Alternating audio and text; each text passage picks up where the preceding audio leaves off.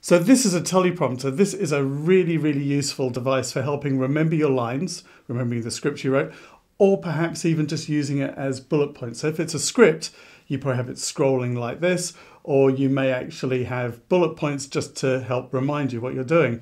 Now, clearly, I'm not using it on this occasion because it's on the front here, and you can see the script. So I probably haven't got it word perfect. In fact, I'm probably miles off. But anyway, the teleprompter sits on the front of the camera. This could be a DSLR as well if you're using that for doing video, or even a mirrorless camera. So this is really useful. But as a presenter, you do need to kind of get used to using this. And I've just got a few tips for you when you do come to actually use a teleprompter. One of them is if you do wear glasses, remember to bring them with. You may not need it because you can in fact change the font size, so you can have a really big font, and we're going to talk about font size a little bit more in a moment. The other thing is you may not need it, so you don't necessarily have to wear them.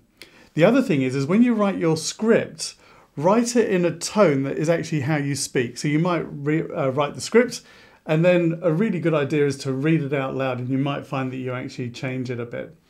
Once we put it on the teleprompter, and you can write it out in Word or Pages or anything where we can copy and paste it into here. Don't worry about formatting. You can use bullet points, that's absolutely fine. But just make sure you've got the text in there and possibly spaces in there too. Once it's on here, we can actually still amend it, but it's just easier to get it right in whatever word processor you're using first. So there's that. The other thing you need to do is get used to the speed. Now, this is something that can take a while to get used to. So when you're actually reading this, what you're trying to do is keep your eyes in the center of the page here, or the center of the lens. What's great about a teleprompter is you can't see the lens, and that puts people off sometimes when they're actually doing pieces to camera like this. So a teleprompter does actually really help out there as well for people who don't like that. So you're trying to keep it there, so you might have to adjust the speed. Your tempo can change as you speak as well.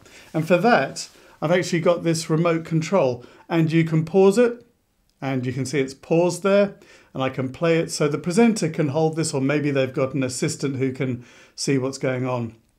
You can also adjust the font size as well. Now, the font size is quite significant because it makes it easier to read. The bigger the fonts, the faster it scrolls, and some people may not like that.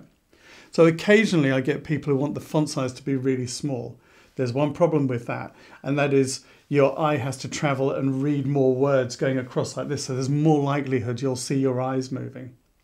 But one way you can stop the audience from seeing that your eyes are actually moving and therefore reading the script is when you're delivering your lines. I'm going to exaggerate a little bit here, but if your head is moving, or your body, then it mitigates the fact that people can actually see you're reading because they don't actually notice your eyes are moving as well.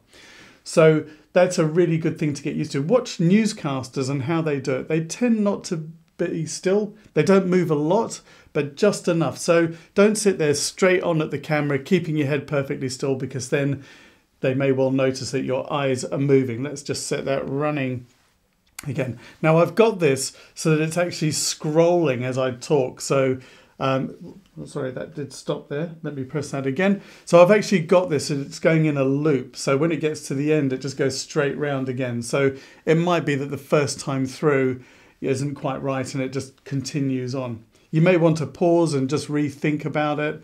But just remember that this is just a tool. It's still a good idea to know your subject, which I'm sure that you do. That's pretty clear. But also just to go through your mind of what you're doing here. Now, the other thing that you could have, aside from having just bullet points, is potentially you could have a PowerPoint presentation, and that could be connected up, and you can then see what your presentation is. So the thing about the teleprompter, when we do come to shoot, and more people are asking me to shoot with these, is that you do need a little bit more time to set it up and get it ready, and possibly more people to bring extra bits and pieces with it as well. So the one thing that I do tend to do is I tend to set the teleprompter and everything up so that if you're presenting, you can get used to it and make changes and things whilst I set up all the lights and things like that.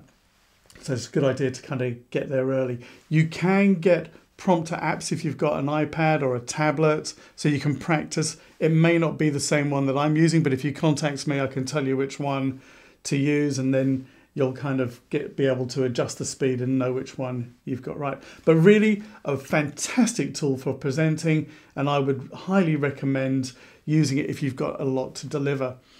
To be quite honest, some people don't like using them. They prefer to just talk like this, which I'm doing now, and perhaps they've just got a bit of paper or something with some bullet points on there.